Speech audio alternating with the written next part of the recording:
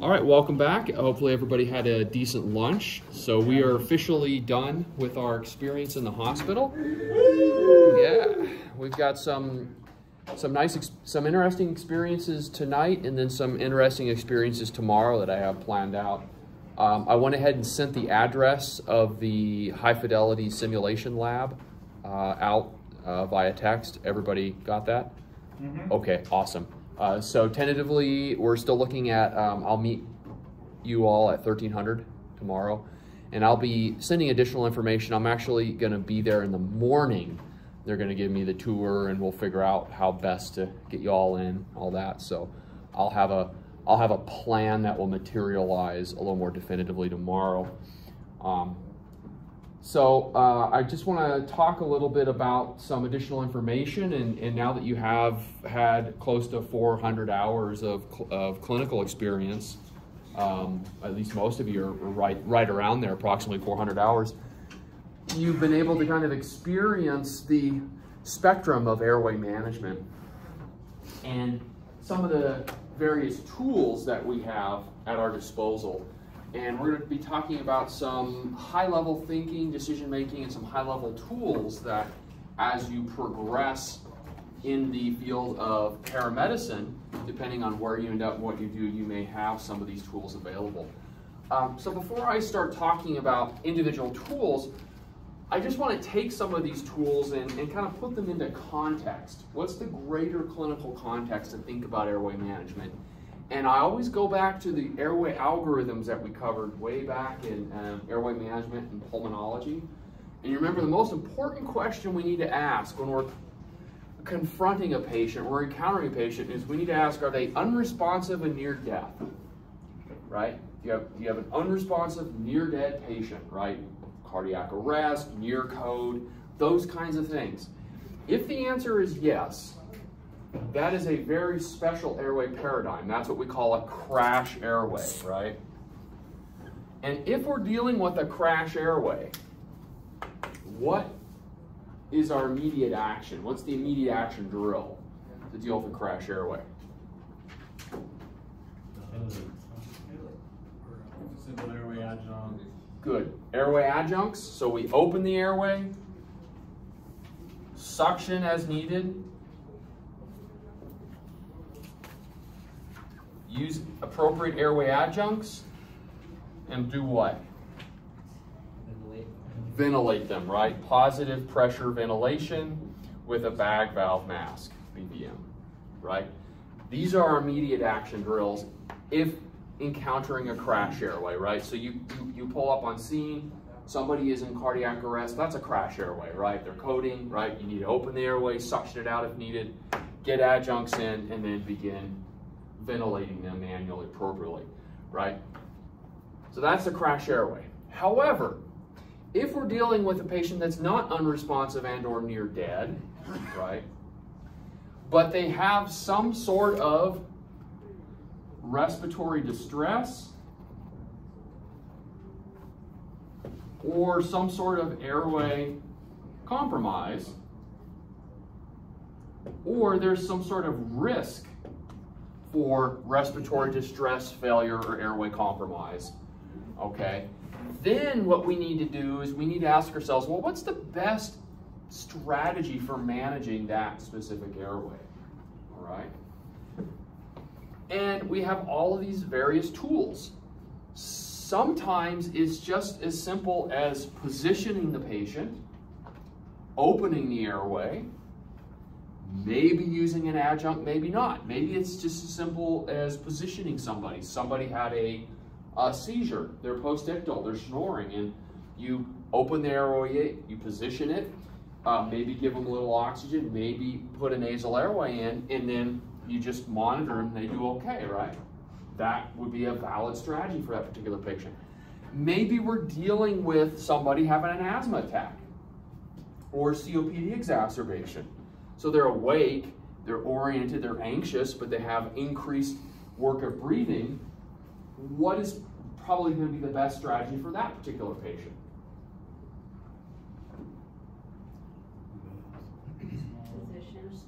Good position, you sit upright, right? Position of comfort, what else? Okay, non-invasive ventilation. I think I even had that. Yeah, non-invasive ventilation as a tool. What about medications? Huh? Yeah, SABAs. Epi? Epi? Yeah, short-acting beta agonists, right? Right, NEB, right? Beta agonists. Maybe non-invasive ventilation, and then reassess them. Right. You guys good with that? Let's say that you have that asthma patient or that COPD exacerbation, and you have given them rescue drugs, and they're continuing to deteriorate. Their respiratory distress is getting worse. All right, now what?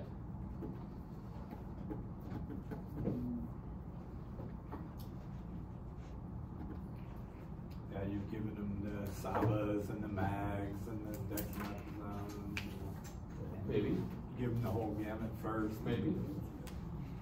Come on, what's your immediate action drill in that case?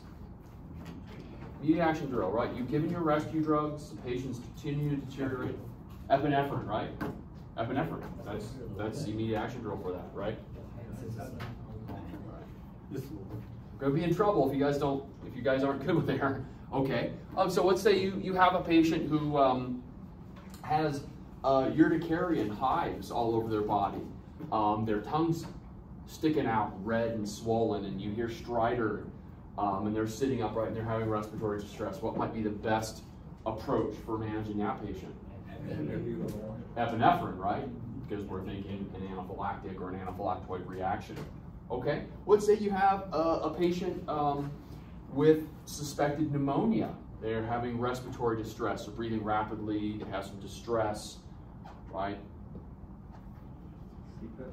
Maybe non-invasive ventilation, right? Right? Maybe beta agonists if that pneumonia is maybe causing some bronchospasm or constriction. What about a patient with CHF exacerbation who's maybe they're having that SCAPE, sympathetic crashing acute pulmonary edema kind of presentation? What would be immediate action drills for that patient? CPAP, yep. And what else?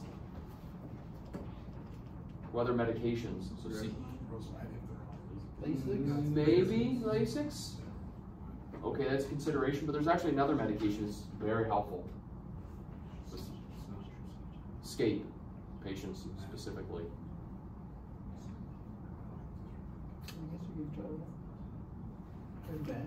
MAG? What's that going to do for someone having... This is cardiogenic pulmonary edema, right?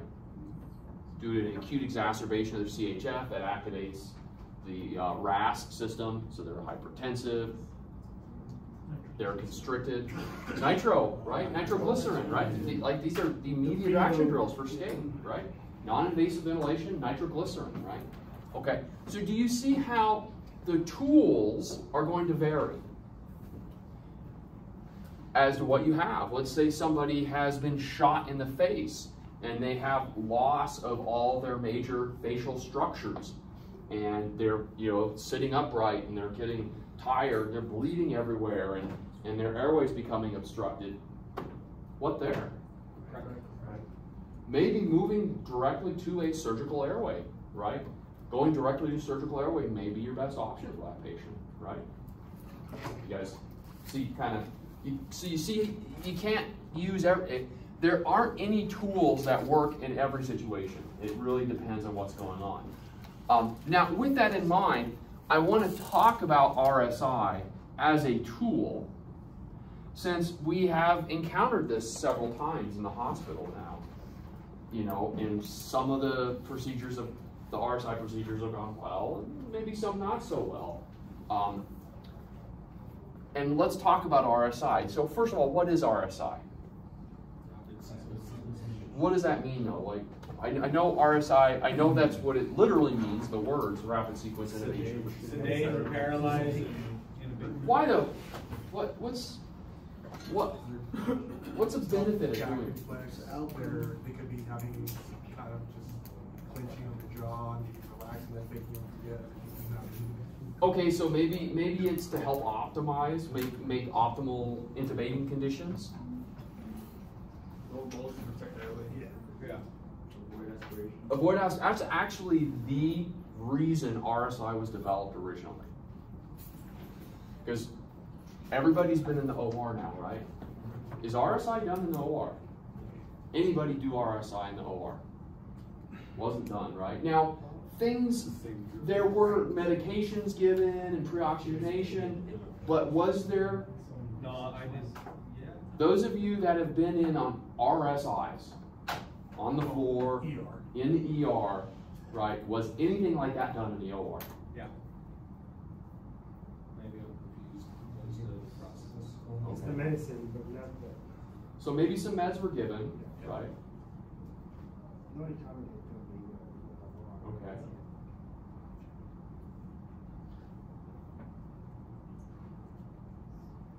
So RSI, let's just make sure everybody's good on it. RSI is a procedure that is done assuming that a patient is non-fasted. So you have a patient who has not, now all of the patients that you guys took care of in the OR, they were fasted, right? Yeah. For 24 to 48 hours fasting, they had an empty stomach. So you were not giving large doses of paralytics to those patients, were you? The anesthesiologist wasn't, right?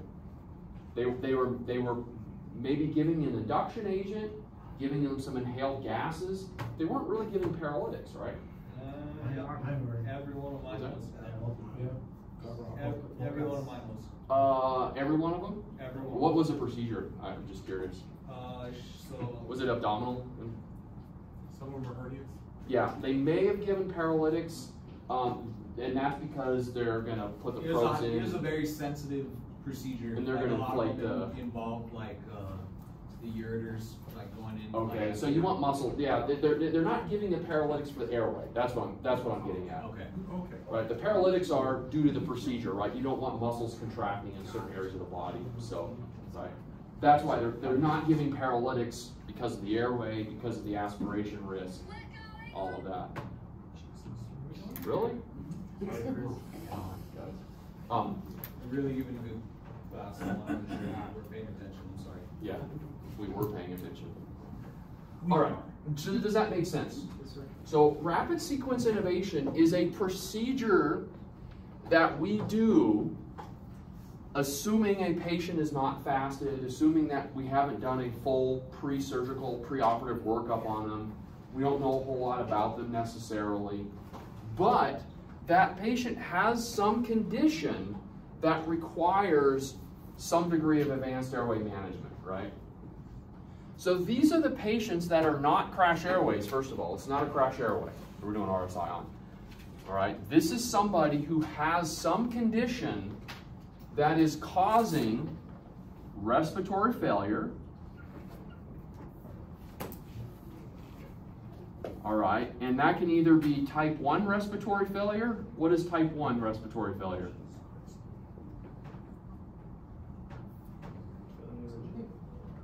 We talked about the 3 major types of respiratory failure. Type 1, type 2, and then a combination thereof. Type 1 is failure to oxygenate. Type 2 is failure to ventilate. And then you have a combination thereof, right? So type 1, these are people like with severe pneumonias, ARDS, right, where they can't get oxygen in. And type 2 are people who aren't ventilating, right? Their carbon dioxide's getting high, they're retaining CO2, right? Maybe this is a massive, there was that big benzo and alcohol overdose patient, right? And did they intubate that patient right away? That patient was there for a little while, right? Until they realized, okay, we're not going to be able to fix this, right? We're concerned about airway protection, right? And that's the thing about RSI is rapid is in the name, but there's nothing rapid about it, right? It is not something that we just do right away. It is a procedure, right, where after thought and consideration, preparation, right, after all of that happens, then it is a procedure that facilitates successful intubation, hopefully, right? Safe, successful intubation, or sometimes not, There is also something called RSI, rapid sequence airway, where instead of intubating the patient, we're placing some other alternative airway, an LMA or a King, something on the lines of that. And those things happen as well. So we have worsening respiratory failure, right? Because if this patient was, say, type 1 respiratory failure, this is maybe someone with congestive heart failure, and they're awake, right? They're awake and protect the airway, and you put them on non-invasive ventilation and they start improving, is that someone who's a candidate for RSI? No, they're getting better. We don't need to step up airway management. However, let's say you have that patient in congestive heart failure, you've given him nitro, you've started non-invasive ventilation, they're continuing to deteriorate, they're getting tired now, right? All the indications are this is somebody whose respiratory failure is getting worse, and they're moving toward the next major consideration, airway protection. These are people who are not able to protect their airway, and so we're going to protect their airway for them, right? This may be a burn patient, right? Someone who has airway burns, and you get on scene and they're awake and oriented, they're talking to you, right? They're awake, they're oriented, they're talking to you. They seem okay, but they're coughing, they have a lot of stridor, they have carbonaceous sputum, they've got singed nasal hairs, you look in their mouth and their nose, it's all reddened and there's soot coming out, right? And their stridor is slowly getting worse. Their work of breathing is increasing. What does that suggest? Yeah, this suggests that this is an airway that's going to swell up. And maybe they're okay now, but in the very near future, they're going to lose the ability to protect their airway. Does that kind of make sense? Or maybe you're dealing with a head injured patient, and initially the patient's awake and oriented to person, but they're kind of asking you, well, what the hell happened? What's going on? What are we doing here, right? And then over the course of several minutes, say they start getting lethargic, and now they're not really talking to you, and you have to, hey buddy, can you hear me? And they're kind of moaning, and then now they're only responding to painful stimuli, and they're drooling everywhere. What does that suggest? That suggests they're moving toward an inability to protect the airway, right? So respiratory failure, right? Progressive respiratory failure, inability to protect the airway, and then probably the most contentious one is clinical course, right? Predicted clinical course. Based on what we've seen so far, what are we predicting is going to happen with this patient? Are they moving toward deterioration? They're getting worse? Or are they getting better, right? And if they're moving toward deterioration and it looks like respiratory failure and airway protection is in this patient's future, we may intubate them, right? We may use RSI to facilitate intubation based on that. This is a bit contentious. I think I've told you guys this story before, but I know a medic who intubated it was a child at a hospital that had appendicitis, and they were taking this child to a larger facility for an appendectomy, and they intubated this child. Awake, oriented, tummy hurting, right? And they went ahead and did a full RSI on that kid, and do you know what their justification was for that? Did you say they're going to do it at the hospital? They're like, well, they're going to intubate this kid in the OR anyway, we might as well do it now. Does anyone see a problem with that? Yes. What's the problem? Kid was awake. Not needed. Huh? It wasn't The necessary. kid was awake. Yeah, it's needless risk. And that's the one thing you need to think about. RSI in any advanced airway procedure has some degree of risk, right? If it's just positioning the airway, the risk is going to be pretty low, right? It's not a whole lot of risk if you're opening and positioning the airway. There are a few, right? But if you are giving drugs to make somebody unresponsive, paralyze all their muscles, including the muscles of breathing, right? And then attempting to place a tube in their airway, that's very, very risky, right? So tools like RSI are incredibly risky. There's a high degree of risk. And so what we have to do is we have to go, what is the risk versus reward here, right? Is there a favorable risk-benefit analysis? to make us look at using RSI as a tool. Everybody tracking okay there? That kind of makes sense?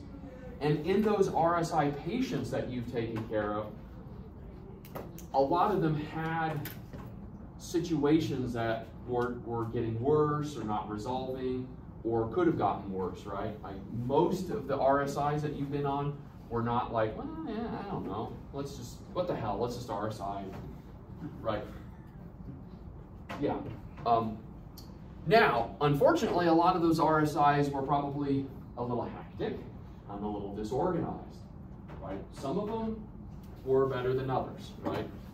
I think one of the better ones was one I was in on the floor, actually. It wasn't even in the emergency room. I was on the floor, and actually it went really well because the team leader, the physician, was running the show, right? And was calm. You guys know who I'm talking about, right? He's a pretty cool, relaxed guy.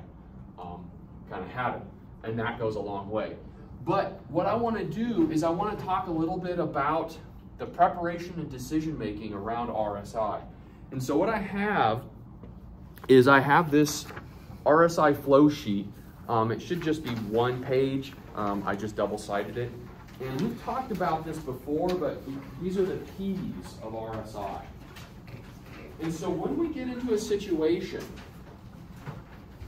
where we have these things going on here, and these things are not responding or cannot respond to our procedures, right? Right, so maybe somebody has really bad pulmonary edema, but they're lethargic and their blood pressure's low. Well, that's probably not somebody who non-invasive ventilation is going to really work for, right? So then you got to start thinking, all right, they've got pulmonary edema, their SATs are low, their blood pressure's low, they're getting lethargic. I need to manage the airway here, right? I need to think about tools for managing this patient's airway, right? Might RSI be one of those tools? Maybe, maybe not. So what we want to do is we want to start with ponder. And this is actually a P that you are not likely to see in any of the textbooks. And I think this is one of the most important ones, is ponder. This is that risk-benefit analysis I was talking to you all about. So under one there, I just put ponder. All right, and so what do we want to do? What is a patient's condition, right? What's going on with this patient that's making us think about taking advanced airway management procedures into consideration? B, hemodynamics. This is really important. What is a big problem associated with RSI? And some of you have seen this in those RSI patients. Their hemodynamics. Blood pressure drops. Blood pressure plummets, right? They're going to be at high risk for hypotension. Is this a patient who's already very hypotensive? Maybe, right? So might you need to do some pre-procedure stabilization of their hemodynamics? You might need to, right? Give them fluids, give them pressors, right? Or maybe RSI is just not an appropriate tool at this time, right? Maybe there are other tools I want to think about. Reason to consider RSI, right? Why are we considering this? And pros and cons. Why is this maybe a better tool than other tools? All right, timeout and team briefing. This is really important, right? And all of you that have, everybody's been in the OR, what did they do prior to that procedure? Timeout. Hey, I'm the anesthesia provider. I'm the surgeon. I'm the patient. We're going to do this, and this is where it's going to be done. You want to do something very similar to that, right? Okay, timeout, everybody. We're thinking about RSI. I want you to be on the monitor. Can you do IV and meds? Can you have the backup airways ready to go? Can you go ahead and start pulling up equipment for me and maybe assess a patient? Is everybody okay with that so far? Yeah, right? So we just took a timeout, right? We kind of a divide and conquer there. All right. And then what we want to do is we want to gather information, right? We want to identify factors that are going to potentially complicate the procedure. So, difficult airway, you guys know this well, the Lemons exam, right? So look the patient over for anything obvious. 3-3-2 rule. What is the 3-3-2 rule? 3-3-2. Yeah, it's not okay. I've been sending some of your charts back because you guys are writing good or okay. What does that mean? So 3 is, can the patient put 3 fingers in their mouth? Right, that's the 3. What's the second 3? Can you fit 3 fingers in the lower jaw? Does the jaw come out enough, right? And then what's the 2? 2 fingers on top of the thyroid cartilage, right? 3-3-2 rule. All right. The next is a Malampati. Everybody okay with a Malampati score? Right? Ideally, you want the patient sitting up, right? You want to look at them. Hey, say ah. Open your mouth and say ah. Look and see what you can see, right? 1 through 4. Obstructions or obesity, right? In is neck mobility. How do we assess neck mobility? Chin to chest, right? So that's chin to chest, hyperflexion, and then hyperextension. Awesome. And then pre-procedure saturations. Where is this patient saturated? If they're saturating at 78%, do we have any business even considering RSI? No, we need to get those. Now, might RSI be a consideration later on? Maybe. We need to get those saturations up. Does that make sense? So we need to get those saturations up, do things to get the saturations up, and now it's like, okay, right? Is RSI on the table? Factors for difficult mask ventilation, right? Because that's our primary backup. If things don't go well, right, our primary backup is positive pressure ventilation with a back valve mask. So, factors that are difficult for the mask seal. Think of moans. So M is what? Mask seal. Are there things, obvious things, that are going to prevent getting a good mask seal, like a big old beard, right? That'd be kind of an obvious one. O is obstructions or obesity. We talked about that already. A is extreme of age, generally over 55. N, no teeth, right? That can make it very difficult to get a mask seal. And then S, think of stiff lungs or stiff airway, right? So ARDS, severe pulmonary edema, circumferential chest wall burns, severe thoracic trauma or trauma to the airway, severe obstructive disease, those kinds of things. All right, so you do that. What's going on with the patient? Risk-benefit analysis, and then you make a decision. What are we going to do?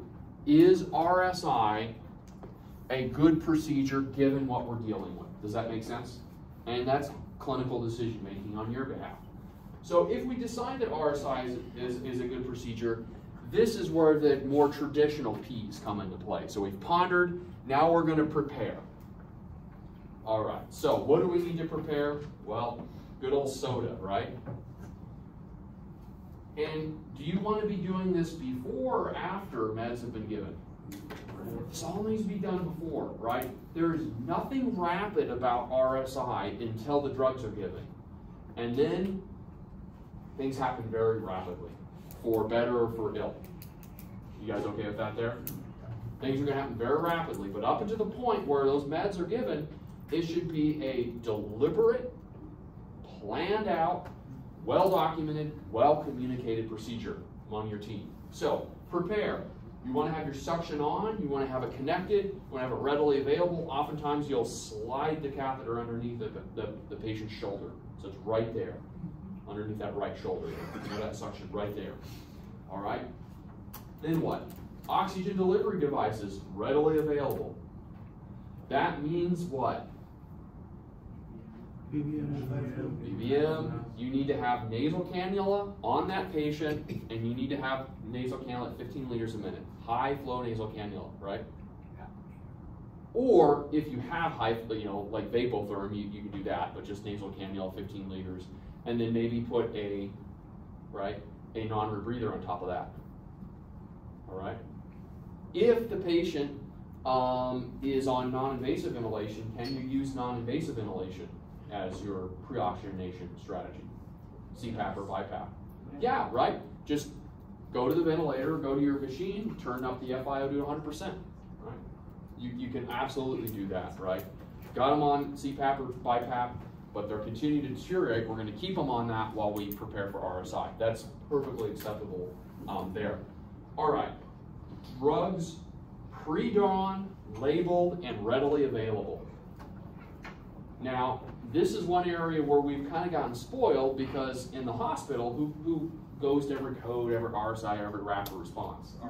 Pharmacy, right? And they're there with the drugs. We don't necessarily have that. So you need to designate somebody. So what I've done is I've made a form for you all. You see this form here? So whoever's responsibility, whoever's doing the IV and meds, your responsibility is going to be to draw those meds up. And so I've made this cool form here. So what's a patient's weight in kilograms? Do they have any allergies? Are there any risks for significant medication interactions, right? And is there any history of malignant hyperthermia, if we know that or not, right? Because there are certain drugs like succinylcholine where we would want to avoid that at all costs if we're worried about malignant hyperthermia. And then what I have is I have the most common induction agents and paralytics in this little table here. So we've got etomidate, ketamine, rocuronium, and succinylcholine. So what you're going to do is you're going to calculate how much to give, right? But that's not the end of it. Oh, great, I know how many milligrams to give. What does that mean at the end of the day? Nothing. You need to actually draw it up, right? So what I've done is these are the concentrations of those agents that you will be using over the next couple of days. And so etomidate, I give you the dose, calculate the dose, and then calculate the volume that you need to draw up, right? And then double check. What I would recommend is if you find yourself in an RSI procedure and you're doing the drugs, take this form, put it down for that patient, select the drugs that you're going to draw up, draw the drug up, put the label on that drug, right? And then put that drug right there on the form, right? So if you're going to give etomidate, you draw the etomidate up, label it, and then etomidate's right there. Does that make sense? And then if you're going to give rocuronium, you draw the rocuronium up, label it, and have the rocuronium right there.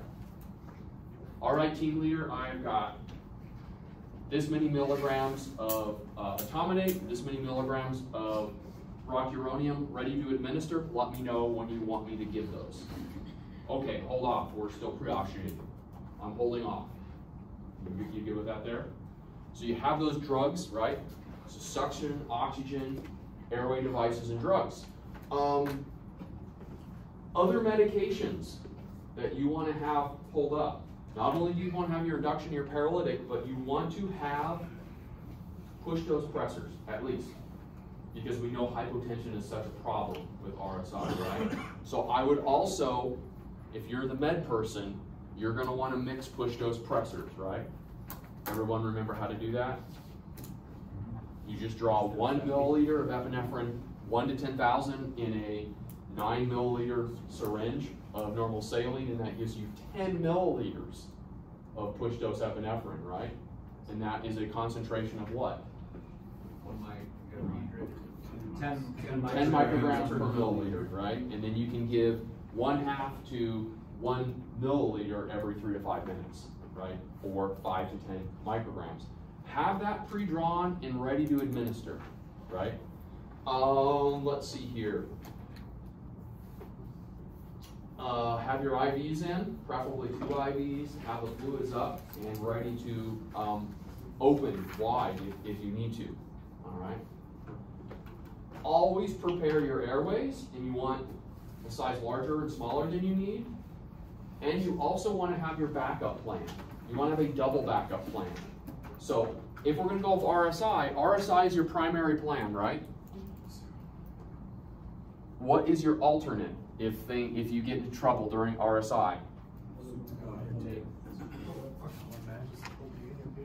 Yeah, your alternate is this stuff here, right? Adjuncts and positive pressure ventilation. So primary, we've decided to RSI, and okay, I got in, I can't see much, there's some secretions, saturations are falling. So alternate plan is what? open the airway, get adjunct suction, start bagging them, right? Or ventilating them with a bag valve mask. All right, so that's our alternate plan. What's our contingency? Generally, it's going to be a supraglottic airway of some sorts. And what's our emergency plan? Surgical option, right? You guys remember talking about PACE planning? So that's the PACE plan for RSI right there, right? But guess what? You want to have all that ready to go, right? So whoever is gathering the airway equipment, that's right. You want to have the supraglottic, not just the package, right? You want to take it out, have it ready to go. You want to have the surgical airway kit out, right? You want to identify landmarks, maybe even draw on the patient's neck with a Sharpie, right? Wipe their neck down with some alcohol or some betadine, right? Have it pre-pepped. That way, if you need to transition, right, you save yourself time. You can just seamlessly transition into that option. Does that kind of make sense? You want to have an endotracheal tube larger and smaller than you think you might need. You want to have maybe some blades larger and smaller than you think you might need, or maybe a different blade, or right, a Mac and a Miller, right? You want to have your bougie. You want to have all that ready to go, right? You want to test the endotracheal tube that you're going to use. You want to have a bougie there, stylet if you're using that. You want to have all that ready to go.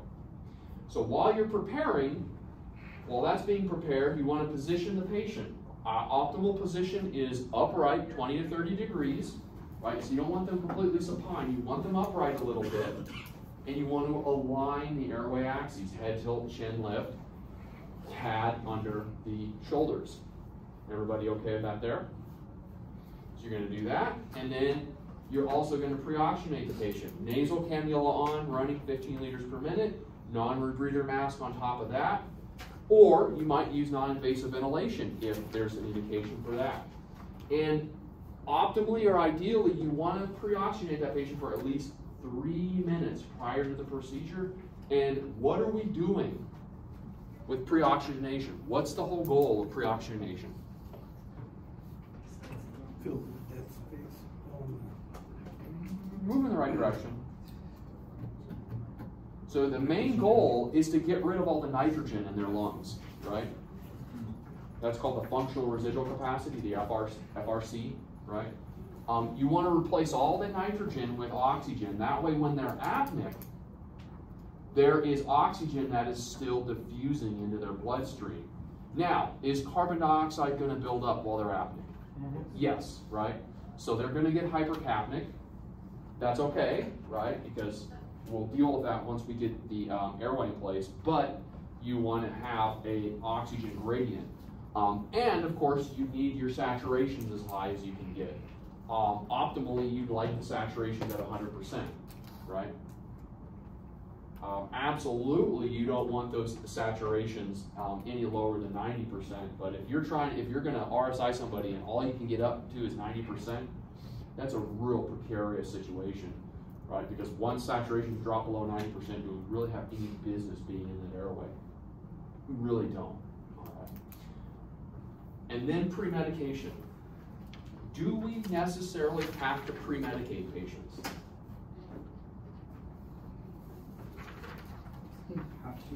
No. Remember the load mnemonic, right? So, lidocaine, not often used anymore. We used to say if you have a tight head or tight lungs, you give lidocaine, right? So if they have head injury, asthma, COPD, things like that, we give lidocaine. There's not great evidence that it really does anything. Opioid is the O, right? Fentanyl is the most commonly used pre-medication agent. Is that reasonable to think about giving some fentanyl for pre-medication? Yes. It actually is, right? Again, though, if you're going to do it, you need to give it 3 minutes prior to giving the induction agent in the paralytic, right? Otherwise, you're not really doing much for the patient during the procedure. Atropine or glycopyrrolate. It's not commonly used, but why? What might atropine or glycopyrrolate be used for, or what are they commonly used for? Reversal of like a vagal mood. So if there is some vagal tone that happens during intubation that causes bradycardia, atropine may help with that. It's not super common, But there's actually another reason that might be more common with us, given some of the drugs we use. Reversal of paralytic effects? So partial reversal of some of the effects of some of the paralytics. Yeah. Mainly the cholinergic effects. But yeah, the actual paralytic, there are actually reversal agents out there, like sugamidex if you want complete reversal. But atropine or glycopyrrolate, they're drying. They're anticholinergics. They dry people out. Are there drugs that we give that can make people really wet and sticky? Their airways. Which one in particular? It's an induction agent, commonly given, and a common side effect of it is hypersalivation. Ketamine. Ketamine, right? Ketamine, that's a common side effect. That means you get hypersalivation. So they start salivating after you give the ketamine, right? Or you're worried about them salivating, you might pre-medicate them with atropine or glycopyrrolate.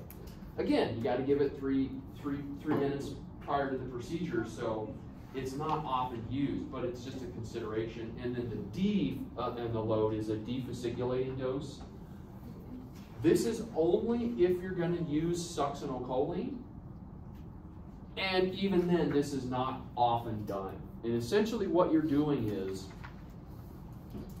you're going to give 10% of the full dose of succinylcholine prior to giving the full dose. And the reason being is what happens when succinylcholine is given? What can happen? It causes fasciculations, right? Patients can kind of twitch a little bit. And those fasciculations can be painful, and they might increase intracranial pressure, they might increase the risk of aspiration, things like that. And so the thinking is if we give a small priming dose, so 10% of the full dose, we can kind of block those fasciculations. Again, it's not commonly done because so first of all, are we commonly using succinylcholine? Those of you that have been in RSIs, has succinylcholine been commonly used? No, what are we typically using? Things like rocuronium, right? Non-depolarizers. We're using large doses of things like rocuronium. So the fasciculations is not a problem.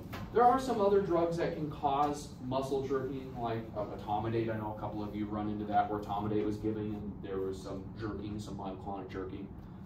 So you can get some of that with etomidate. Okay, and then once we've done all of that crap, right? Now this is where the rapid happens. So what do? We're prepared, everything's out, the meds are pulled up, the patient's pre-oxygenated, everybody knows what we're doing. Got the patient, you got a person monitoring the saturation, they'll let you know when the sats fall below 90%. So have them call out. Do you want to necessarily have them call out the saturation in real time? Sats are 99%, 98%, no, right? I don't need to know that, it's just extra stress. Let me know when it hits 90% so we can change our plan, right? Designate someone to do that.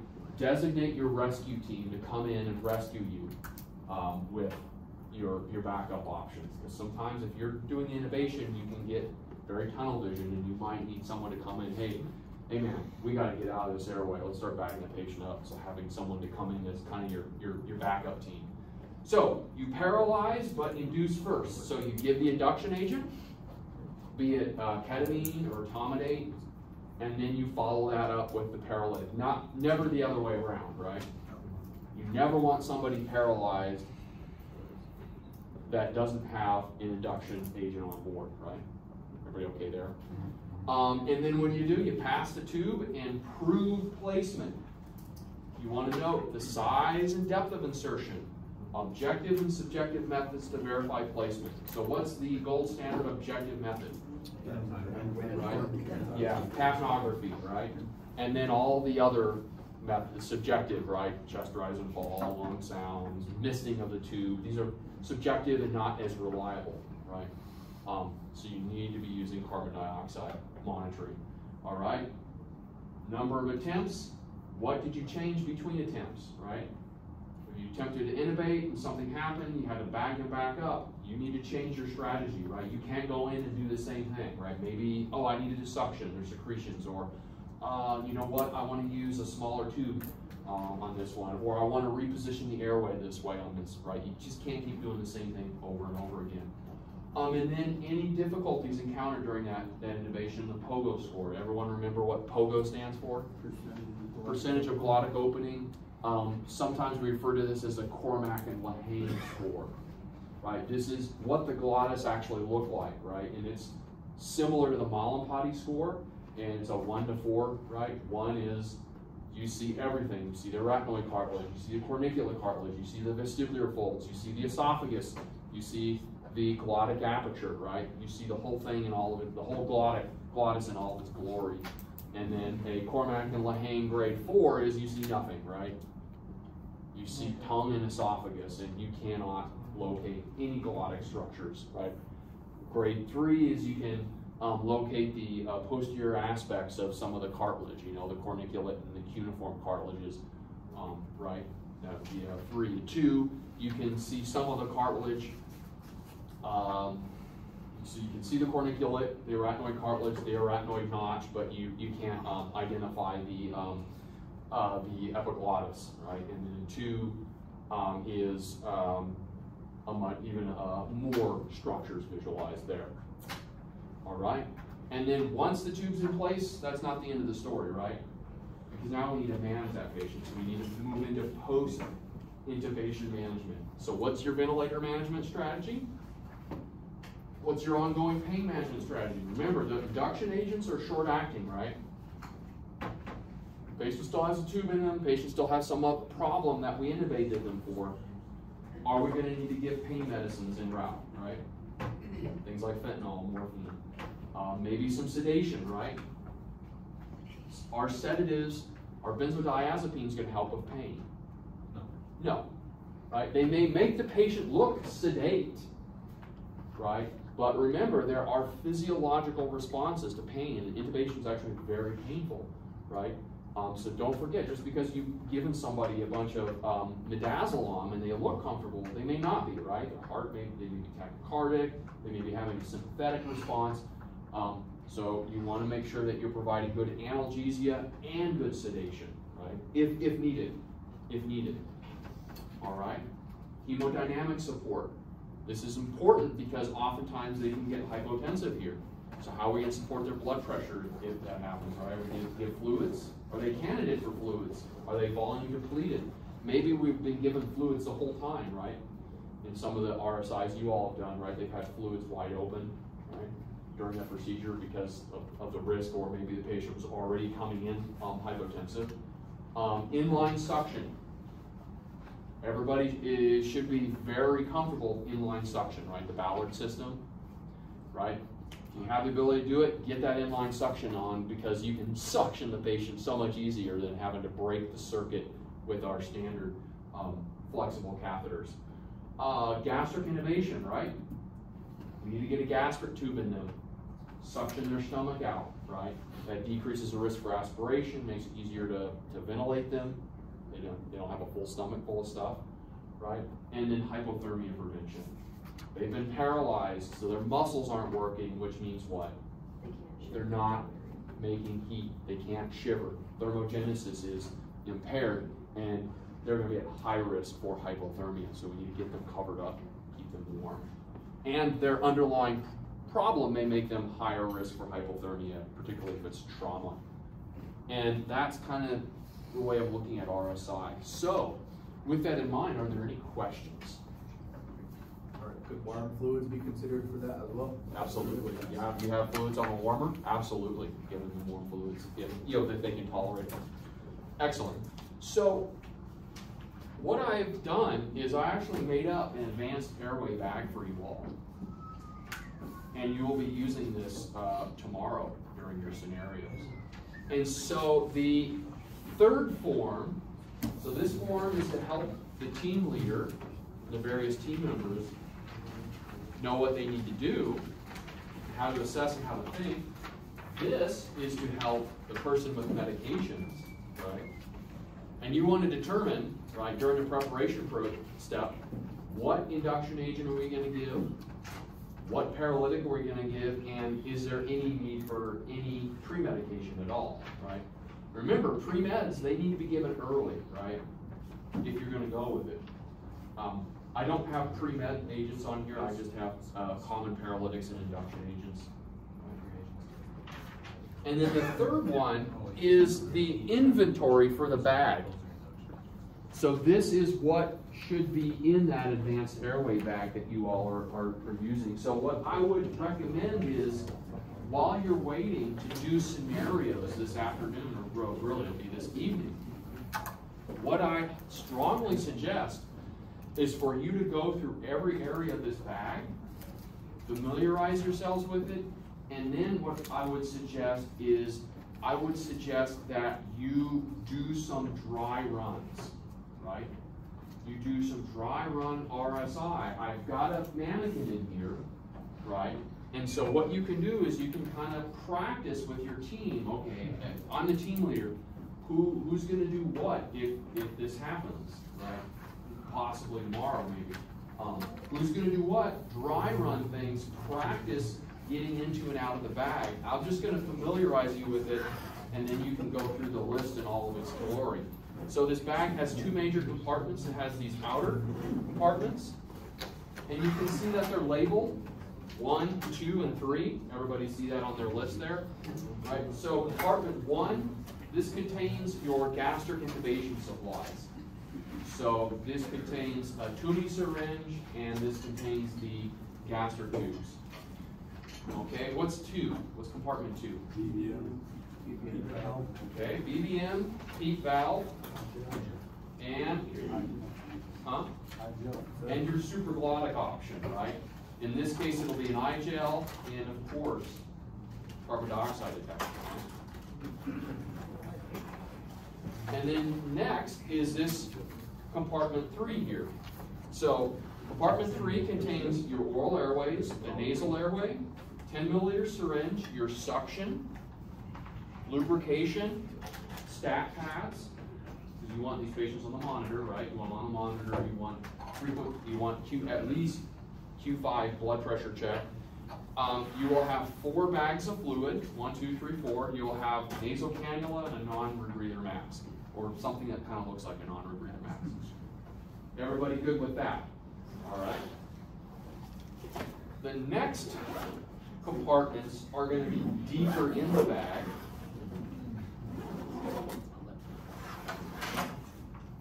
So you got intubation top and intubation bottom. So intubation top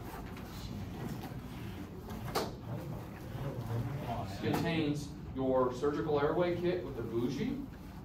You're going to have a Miller. You're going to have a Macintosh blade and handle. You're going to have tape. You're going to have a 14-gauge chest dart. You're going to have a 10 milliliter syringe. And then you're going to have a stylet. Everybody okay there? The surgical Craig kit, labeled Craig, and you'll see that this kit will contain a cut-down 6.0 ET tube, tape, some 4x4s, a scalpel, and tracheal hooks. All right. In addition to that, you will have a bougie here, and you've got your inline suction here. Everybody see that there? Your ballot suction for after the intubation. Is everybody okay there? Oh, sweet. All right. Intubation bottom. Intubation bottom contains endotracheal tubes, a tube tamer, and another bougie. Everybody okay there? All right, and then finally, the far back, you have RSI top. This is going to contain labels. So you can label your drugs when you draw them up. And there will be a Sharpie in here as well. In addition to that, you're going to have your RSI kit that contains the frontline RSI drugs, the induction agents, and the paralytics. Inside of the kit, you're going to have 10 milliliters of normal saline. And what you do is you inject that 10 milliliters of normal saline into this 10 milligram vial of vecuronium if you want to use vecuronium as your paralytic. You have got etomidate, you've got rocuronium, you've got ketamine, you've got succinylcholine, you've got midazolam, you've got a milligram of atropine, 100 milligrams of lidocaine, syringes and needles, all contained within this kit. That makes sense?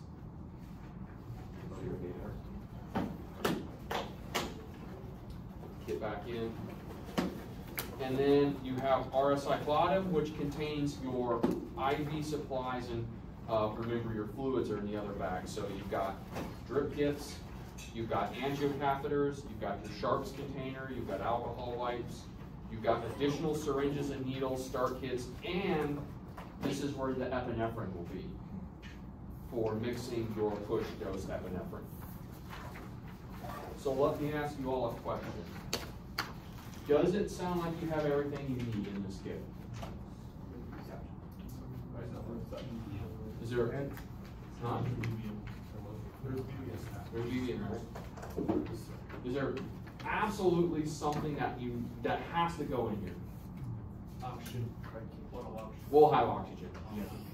Lots of oxygen is not going to be right? You got your carbon dioxide detection as well. That's in there. What's that? So you got everything you need, right?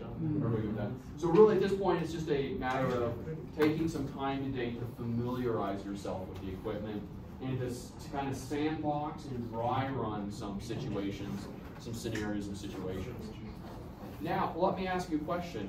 If you have enough concerns when you're doing your airway assessments, an obese patient has a big old mass in their neck, do you reserve the right to say, I don't think RSI is appropriate for this patient? Yes. Absolutely, right? And then you have to go, okay, what are some other options at this point? Might it be simply going to a surgical airway? That might be, right? You remember back in airway and pulmonology, I had a couple of videos of patients who were awake where they criked them, right? And it was, you know, obese and had some other things going on, and it was actually on BiPAP, right? And they just kept the patient on BiPAP, gave him a little ketamine, and just did an awake crike because that was the safest option given what was going on with the patient and all the different risk factors. Because at this point, let me ask you all a question. At this point, are you expert intubators? No. But everybody's had the opportunity to intubate.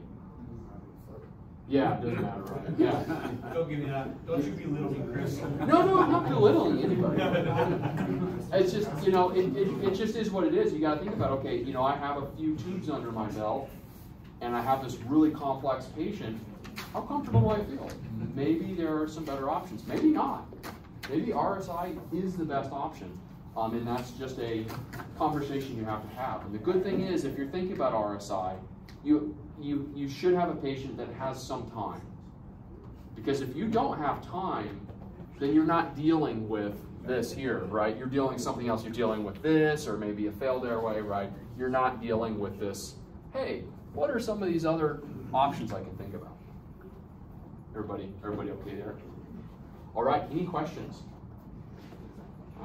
Now, to make it even more complicated, you're also going to have to integrate this into, or you might have to integrate this into a patient situation, right? So I don't want you to come away thinking tomorrow is just RSI. Like, oh, we're talking about RSI, so the goal for tomorrow is to RSI the patient. You're going to have a real, a simulated person, and that person's going to have some sort of problem. Right? And so you got to think about that as well, right? Like when you walk through the doorway, it's not RSI, it's okay, what do we got? What's going on here, right? And you kind of start from the beginning. So you're going to have a situation like that, right? It's going to be a patient that's going to have some medical or traumatic situation, and you're going to have to be addressing that. And RSI might be a tool that you use in the overall management of that patient. Does that kind of make sense? So for tomorrow, we are going to assume that you all have protocols and scope of practice that allows you to do these more advanced procedures. Because I understand that for many of us, RSI is just not going to be available at an introductory level. But tomorrow is more about letting you guys have some practice with more complex decision making and more complex scenarios. So, is everybody okay there? Okay, so with that in mind, let's talk about what's going to happen tonight. Tonight's going to be a lot of fun. But there's going to be some suspension of disbelief that's going to happen tonight. All right? So I am going to say certain things to you all. I'm going to do certain things to you all. These will not be grossly unethical, okay? I will not do anything grossly unethical. But I'm going to say and do things that might not seem obvious to you, right? I might say, hey, you can't do this here. You're like, well, the hell I can't. This is exactly what I do. And I might say, no, you just can't, right? You just can't do this right now, or you have to do this, right? I may put you in a situation where, well, that's not what I want to do. Tough. You have to do this, right? So the goal for tonight is not hyper-realistic. It's not like hyper-realistic in that I want to see what exactly you would do, but I want to see if I constrain you in certain ways, right? I constrain you, I inhibit your ability to do something, or I change the environment markedly. I want to see, okay, how do you respond? How do you work as a team? How do you overcome the various obstacles that you're going to encounter? So there are going to be sights and sounds and possibly things that you feel that are going to be a little discombobulating potentially. So just kind of keep that in mind. So are there any questions about that? All right. Everybody okay there? So I am going to prime you to think about a scenario tonight. So here's the situation, right? So think of this as a pre-briefing, right? So I'm going to pre-brief you all for a scenario that may or may not happen in the future.